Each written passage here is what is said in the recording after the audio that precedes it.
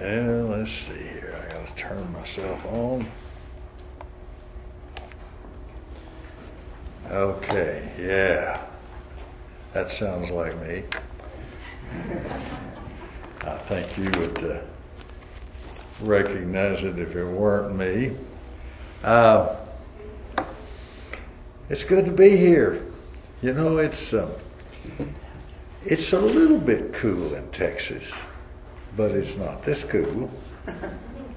And it gets cold in Texas, but it never gets as cold as it does here.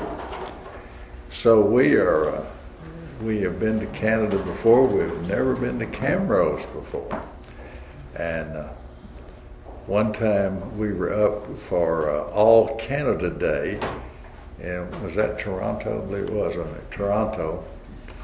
And I got up, and about 500 people there, as I recall, from all over Canada. And I told them I was happy to be there. And we sang the Canadian National Anthem, which standing on the platform, I had a little trouble with that. I couldn't keep the words going.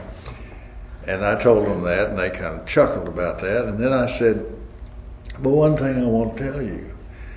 I said, it's good to be here, but I said, you people sure do talk funny. And of course I emphasized the drawl, the southern drawl, and they understood immediately. They thought, well, you think we talk funny, you sound terrible. But it's other than the after a while you'll get adjusted to the sounds and the way I pronounce words, and we'll get along together well. You know, one of the things, sometimes I tell this, but probably ought to tell it here too. People down in the States will say, you've been 52 years in one church? Yeah, only preacher they ever had until 7 months ago? That's right. How in the world did that happen? And I tell the story that I've heard that fits. Didn't happen to me, but it fits what I want to tell you, and that is, there was this church that always just kept a preacher for 1 year. And after 1 year, they told him that it'd probably be best that he'd move on. And so they were pretty noticeable among churches that they never kept preacher 2 years. And so this fellow went there to preach, and he preached one year, and then they said, we want you to stay another year. Well, he thought that was strange, but he didn't ask, and so he stayed the second year, and they asked him to stay the third year. And he said, folks, he said, you know, you've never had preachers stay longer than 1 year. And now you're asking me to stay 3 years. He said, why is that? And they said, well, it's kind of like this. We never did want much preacher anyway, and you're the nearest nothing we've ever found. So if you want to have an explanation, that's how you do it. You pretty much fit what we were looking for, and so you stay for 52 years. It's been a great time. We've loved it, and people sometimes make fun of me when I go somewhere and they say, I hope it didn't offend you. I said, I live with that every day at home, so it doesn't mean a thing to me. That's just fine. One of the things that one of my favorite themes to talk about is something that today is, it's really in vogue. And by that I mean, people love to say, well, the Bible is an old book, and we're a modern people, and you just can't take the Bible for what it says. It's just too far out of date. It's not practical. Oh, it's a great ideal, and we ought to read it every once in a while just to be inspired, but it's not really a practical thing to live by. And so I love to take that theme and say, let's explore that. Let's see what that means. For instance, all of us have needs. And the interesting thing is, that people assumed the Bible and God and the inspired men didn't know what our needs were. And so what they told us was, wouldn't it be nice if we could live right here and do this? But in reality, life is down here. And they kind of view the Bible like that. You look at it, you read it, you say, hey, it's good, but hey, I can't do that, and it's not even real anyway. It's just too far out. I want to take that as our theme, and I want us to ask this question. What is it?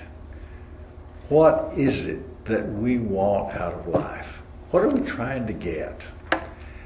And anytime anybody faces that question, then you have to ask yourself, what does the Bible really address that? And a fellow by the name of Abraham Maslow years ago came up with the needs of people, and he didn't do this from a religious viewpoint, and I'm not presenting these as Maslow's hierarchy, but there are things that we need, and they tend to go in kind of like climbing a ladder. You know, when you get on the first step, then you're able to go to the next step, and you get to the next, you can go to the third, and so forth. And so Maslow said, when you meet this need, you move on to the next need. Well, God understood that. Kind of like they asked some kids one time.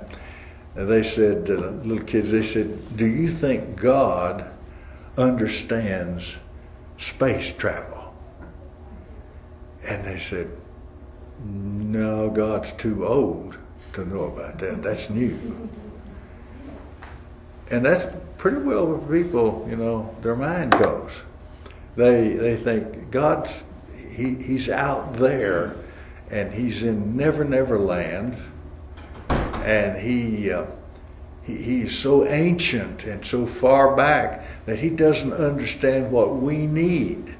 See, we got some folks still coming in who guess they're going to open the door and let them in here. But anyway, more the merrier. Yeah, come on in. So what we do is I sat down one time and I started thinking about this. I said, what is it that I really want out of life? What do you want out of life? And the interesting thing is that Maslow was right. We have this need, and when we get that one met, we move on to the next one. For instance, a fellow says, you know, if I could only be a millionaire. And so he gets to be a millionaire, and then he says, but you know, there are people in the world that are multimillionaires, and I'm just a millionaire. And so he moves on to the next thing. I read about a man who was bragging about his wife. He said, you know, my wife, so why do you love your wife? He said, because she made me a millionaire. He said, how did she do that? What did you used to be? He said, I used to be a multimillionaire. So she brought him down and took care of that extra million, and he became a millionaire. Well, if you're a millionaire, you're not going to ever find a millionaire that's happy being a millionaire. They want to be a multimillionaire. And if they got 5 million, then somebody else has 10 million, and they're not happy till they get to that spot. So let's start at the bottom. Let's start at the bottom. What is the bottom need that we all have? Let me tell you, when I was in grade school, our 4th grade teacher used to read a book to us after lunch and the rest time. I don't know if you ever did that, and they don't do it in school much anymore, but they did in my day. And she read to us Swiss Family Robinson. Now that's another version of Robinson Crusoe. That's what it is. And they're washed up on a desert island, and they try to survive, and they're going to have something to eat and someplace to stay. And That was the story. That's the plot. But when you're born into this world, that is one of the first things you have to worry about is, can I get what's called, in the legal, I had a couple of guys taking business law when I was in school. I didn't take it, but I listened to them study it, so I learned some terms. There's a thing called the necessaries of life. And the necessaries are food, clothing, and shelter. Got something to eat, got something to wear, got a roof over my head. Those are the necessaries of life. And so there's some legal implication to that. If you sell a minor something and it's not a necessary of life, it's a luxury, you got a problem in court getting your money back if he defaults on you. So that's the way they looked at it. But here's what we find in our lives. We have to be concerned if we don't have anything to eat. That's the number one priority. Got to find something to eat. If we don't have anything to wear, and the climate is not favorable, then we're looking for something to wear. Now, something to wear is not what the women say. She's got 75 dresses in her closet. She says, I have nothing to wear. That's not what we're talking about. We're talking about really nothing to wear. It's a cold place to live if you have nothing to wear. And then, in addition to the food and the clothing, then shelter. Then you say, where am I going to live? We're going to live in a cave, we're going to live in a tree, you're going to make a bamboo hut. What am I going to do? Mud hut, Eskimo, bricks of snow, what? But everybody's got to worry about that. You got to think about that because that's the baseline. And you say, well, now I've got something to eat, something to wear, and I've got a roof over my head. Now I can be happy. No, sorry. Now you go up the next step of the ladder. Now you've done that, and you got to move on. So the Bible addresses that. Remember what Jesus said in the Sermon on the Mount. He was talking to his people, to his disciples, and to people who followed him across the Galilean hills. And he said to them, in Matthew chapter 6, you know where it is. But Matthew 6, he talks about this and he says, here's what I want you to know. Do not worry about your life, about what you will eat or what you will drink, or about your body, what you will wear. Is not life more important than food and the body more important than clothes? And then he says, look up here. He said, look at the birds. Look at them. Those birds do not sow and they don't reap and they don't gather into barns, but your Father feeds them. And they're not of much value. They're relatively cheap in value. He said, you're of more value than they are. Don't worry about something to eat. I am going to take care of you. I'm going to see to it that you make it. And then he says, and what I want to ask you this, he said, why are you worrying about clothes? And then he points over to the Palestinian lily. And he said, look at this lily in the field. It doesn't toil. It doesn't spin. And look how God clothes the lily. It's beautiful. So he took the things at hand and said, your Father knows what you need. And if you don't understand that, he said, you will get on a treadmill of worry. And God knows what you need to eat, to wear, and to have shelter. And he'll take care of it. So, here's the question. Why do people have trouble with that? Well, it's for this reason. In 1 Timothy 6, the Apostle Paul writes Timothy.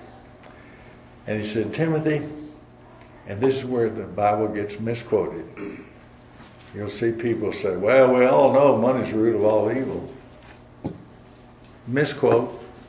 Bible doesn't say that. Never did say that. Money is not the root of all evil. Nothing wrong with money. Money is good if you use it for a good purpose. It's bad if you use it for a bad purpose, but money is just money. But he said, if you would be rich, you'll fall into temptation, the snare of the devil. You get on the treadmill, you can't get enough. And that's what I said about the multimillionaires. There's always somebody that has more. There's always somebody that's number one, and I'm number two, and I don't feel good if I'm number two. I got to keep trying. But he says, if you have something to eat and something to wear and a place to live, he said, be therewith content. Be content. So that's the baseline. So everybody wants that. Everybody wants to know they can live. So now that we got that step taken care of in the ladder, we're going to step to the next rung of the ladder. What is the next one? Well, this is subjective on my part, but I'm making the speech, so I'll make it up as I go. I believe the second one is, what is my status among those who have enough to eat, enough to wear, and a place to live? What is my status? You say, well, I don't really care what my status is, but you know, if you watch human beings, it's not true. Have you ever heard the phrase, the pecking order of the chicken yard? You know, you got one chicken who nobody ever pecks, and you got one at the bottom of the thing that everybody pecks, and then you got everybody in between.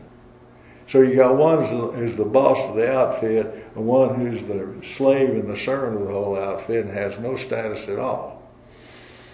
We worry about if we're recognized. We want to be recognized for something. Everybody wants to be important. If someone snaps a picture of a group and gives you a copy, which face do you look for first? Yourself, that's right. Did I look good? A woman told me, she was talking about our picture director at Waterview, and she said, I just want you to look. She said, in these pictures, all the wives look good. And if there's any doubt, they choose the wife's picture. That's the reason, the one she likes. And if her husband looks like a goof, that's okay, because she looks good. And I got to look at the pictures, and it's true. You know, he's looking cross-eyed. Well, that's okay, but I look wonderful. My hair is right in place. So we want to know how we stack up. How do we fit in? President Teddy Roosevelt was an interesting fellow. He was a great activist, you know, and he brought a lot of energy to the presidency. And his wife had an interesting comment about him. She said, you know, Teddy wants to be the bride at every wedding and the corpse at every funeral. In other words, he wants to be prominent. He wants people to know who he is. Sometimes it's been called the drum major complex. If you see the band coming down, the drum major's out front and he's twirling and he's doing all kinds of gyrating. You know who the drum major is.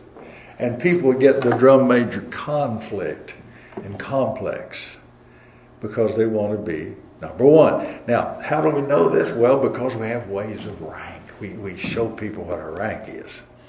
In the Army, it's pretty easy to tell. They got a bar on their shoulder, and it's either a gold bar, one gold bar, or it might be, which is second lieutenant, it might be a silver bar, which means he's a first lieutenant. And of course, he goes up immeasurably in status when he goes from second Louis to first. And then when he has two gold bars, he's a captain. And then he gets the oak leaves of a major. And so when you meet the guy, you don't have to say, now, how do you fit into the system here? Just look right on the shoulder, it'll tell you. Who gives the orders? The one with the biggest braids and stripes and whatever. And so we understand that, and the Army is built that way. We went down to Austin, which is a lot of retired military down there. And someone loaned us the home they had down there to go down for the weekend. And the fellow next door was a retired Penny's store executive, department store. And he gave us a little insight. He said, now, down here, all these, they had mailboxes, everybody had their name on them. He said, down here, you can call a man by his rank. If he's a colonel, you can call him colonel. Or, he said, you can call him Joe if his name is Joe. He said, what you dare not do is don't call him Mr. If you're going to call him and be something other than warm and informal, then he wants the rank. And I got to watch him go down the mailboxes. Colonel, General, Major, every one of them had their rank on the mailbox. So nobody would miss it. Nobody would say, oh, what is your place in the order of things? What in the pecking order? What are you? Well, General, just a brigadier, though. I've just got 1 star. Oh, really? Well, the other guy's got 2. There's a major general across the road. Yeah. Oh, well, that's too bad. I wish I was a major general.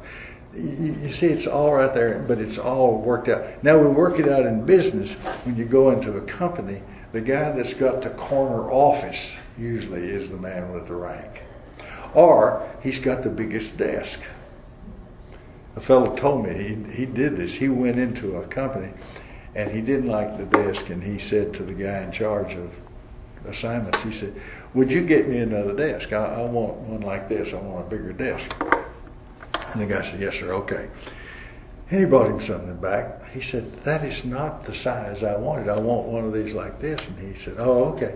And he went back and he came back and he got him something else. And he said, what is the problem that you can't get a desk I asked for? And he said, you really want to know? He said, well, yeah. He said, the president of this company in the corner office has a desk this big, and you are not going to get one bigger than his. Is that clear enough? Oh, see, he was violating the pecking order. He was violating the status system. And he said, you can't do that. And you say, well, I don't see why. Well, go talk to the president. He'll explain it to you. But you will not have it. Some very dramatic things about status. The interesting thing, though, is that Jesus in Matthew 23 gives us a little look-see into the religious community of Jesus' day. And here's what he said.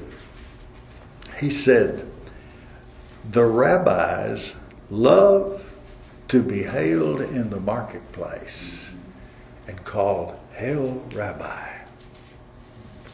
And they want the chief seats at the synagogue. And they want to be known as the best or the greatest or the most or whatever. So, you see, this even gets into the kingdom of God, the spiritual things. The interesting thing is this, though. God knew that.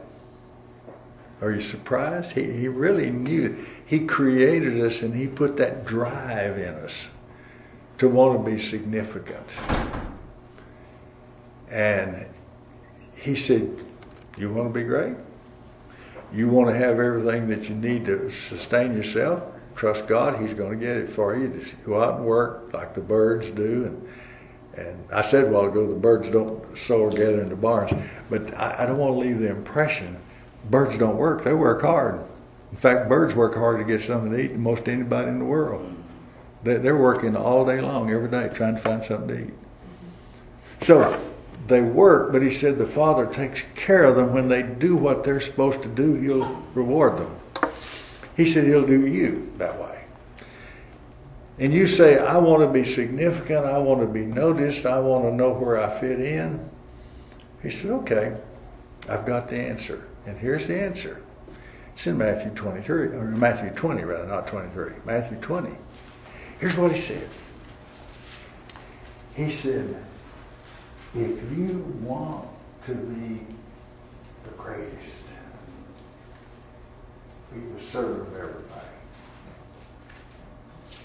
whoa, wait a minute, that does not add up. How can I be great if I serve everybody? He said, you will be. And only those who try that discover that it's true.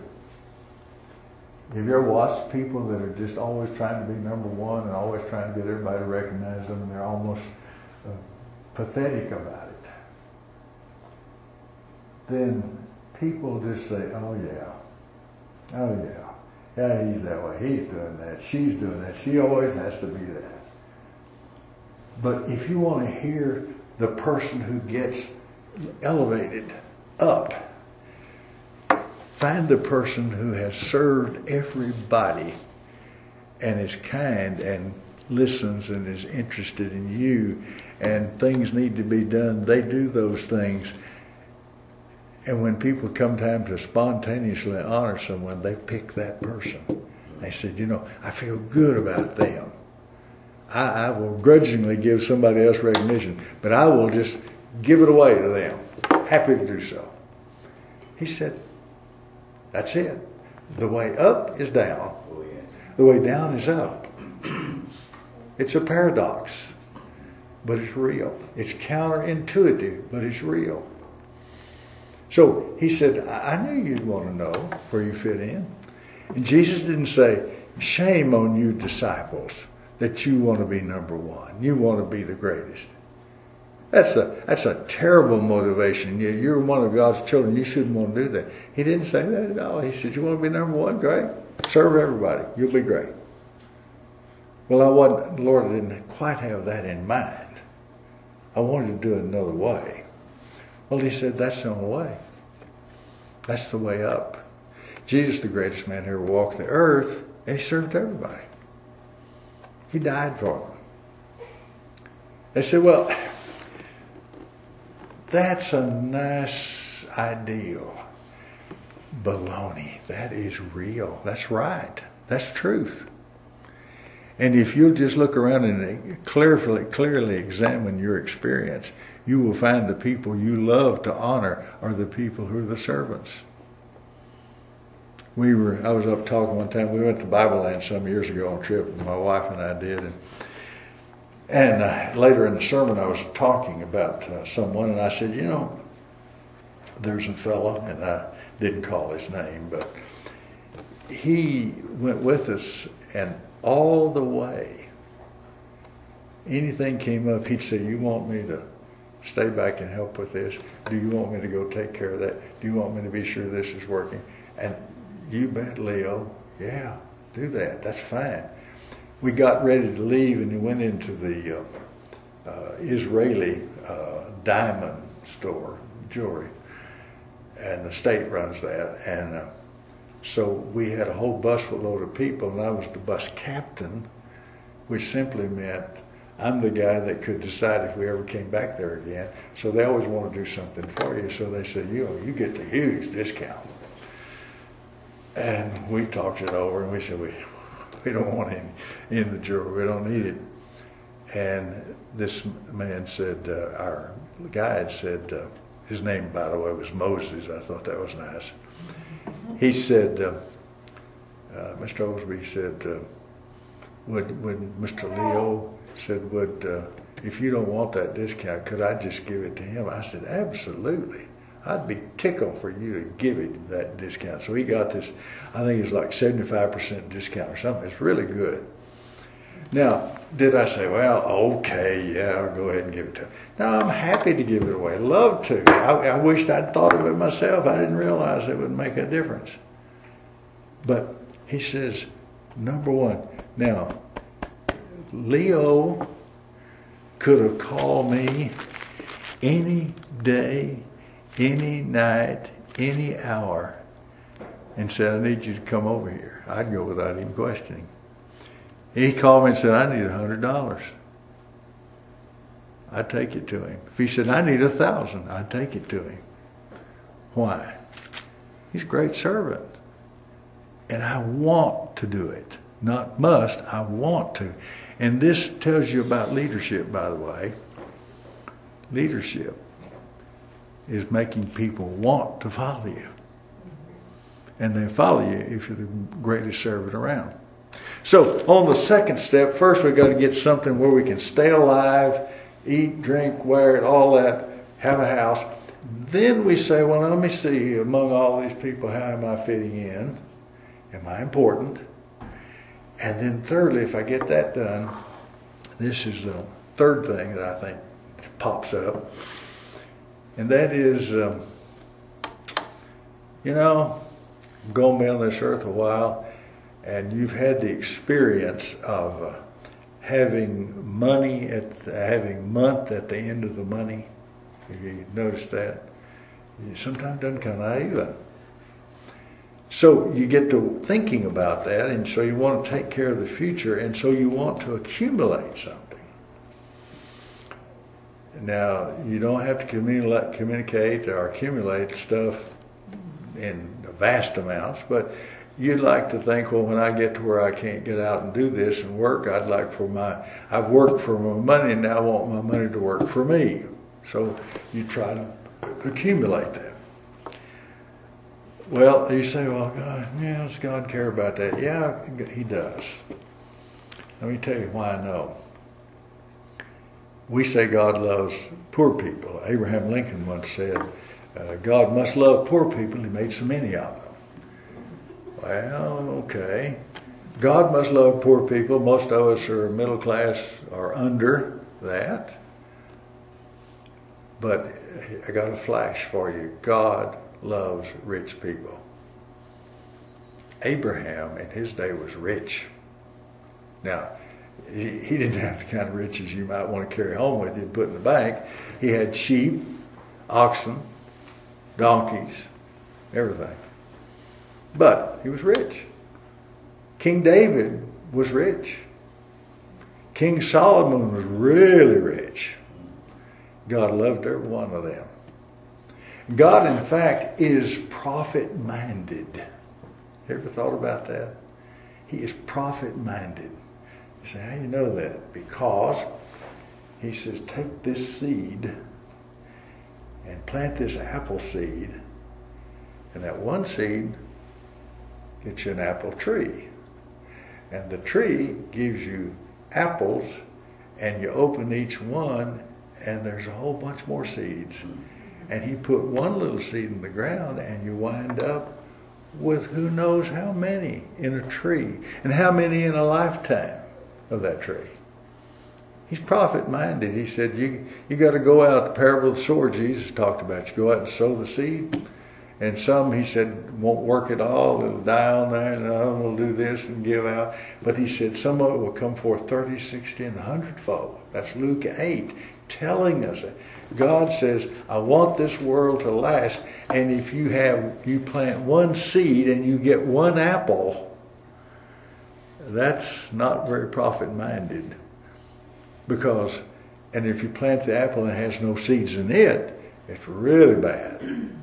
But God says, no, I got this world set up so that you plant this one seed and it will produce a tree, and then that tree will produce more apples, and every apple will have seeds in them.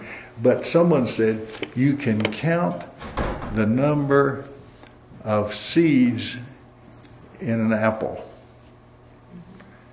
but you can't count the number of apples in a seed.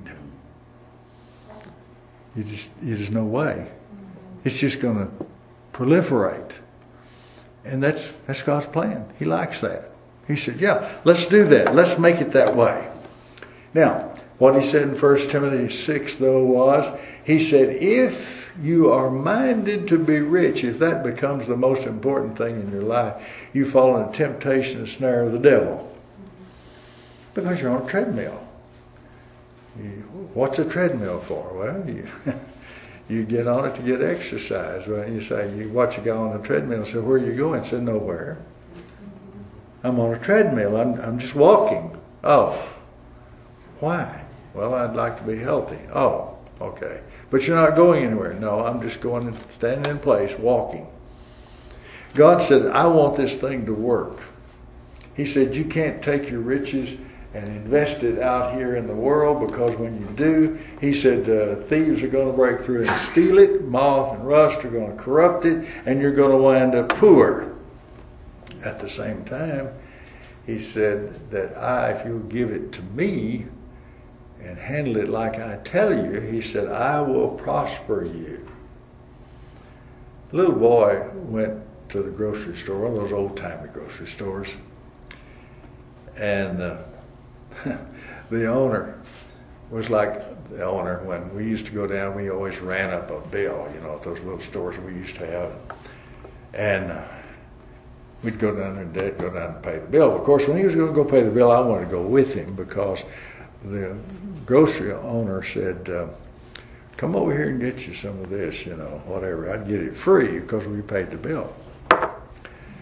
And I heard the story of a little boy that went with his dad to get that, and they paid the bill, and then there was a big old jar of candy, and the owner said, son, come here and reach in and get you a handful of that candy. And he just kind of looked at it. He didn't do it. He said, no, come on over here, son, and reach in here and get you a handful of candy. He didn't move. Finally, the grocer just reached in and gave him a handful of candy. And his daddy said when he got outside, he said, son, what was the matter with you? He told you to get a handful of candy and you wouldn't reach in and get it. He said, Daddy, his hands are bigger than mine.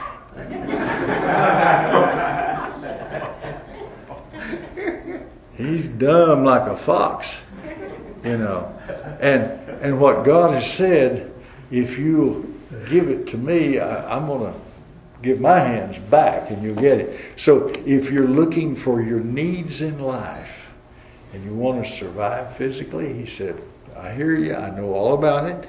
You want to know where you fit in? I'll tell you how to fit in. You got ambition? No problem. Go right to the top by going right to the bottom.